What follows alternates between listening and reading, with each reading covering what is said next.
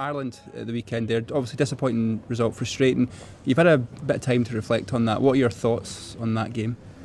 Ireland, they were just a great team. They played really well, played really good rugby, but I think we had a lot of chances ourselves to win the game, to do well and score a few tries, but yeah, just through all discipline and penalties against us and passes not going to hand, we just didn't seem to see them off.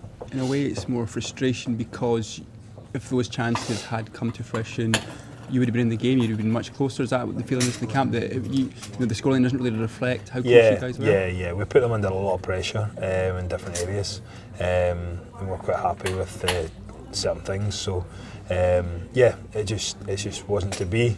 It was an amazing day, but yeah, it just wasn't to be for us. Of course, we're disappointed in the results. A lot of boys are still kind of speaking about it, but yeah, it's just they were a great team. They played well, and we didn't take our chances, so we come off second best.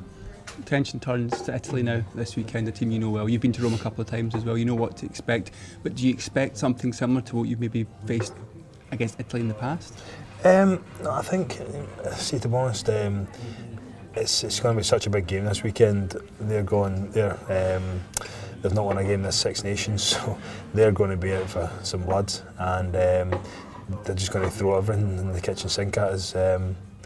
So yeah, we're going to expect a big tough game, new plays, new movements. I think they would have looked at the Ireland game and seen where they could attack the exact same kind of places. So yeah, we're looking at a big game this weekend, massive, probably bigger than last week, just because we want to finish in the high just as well as they do.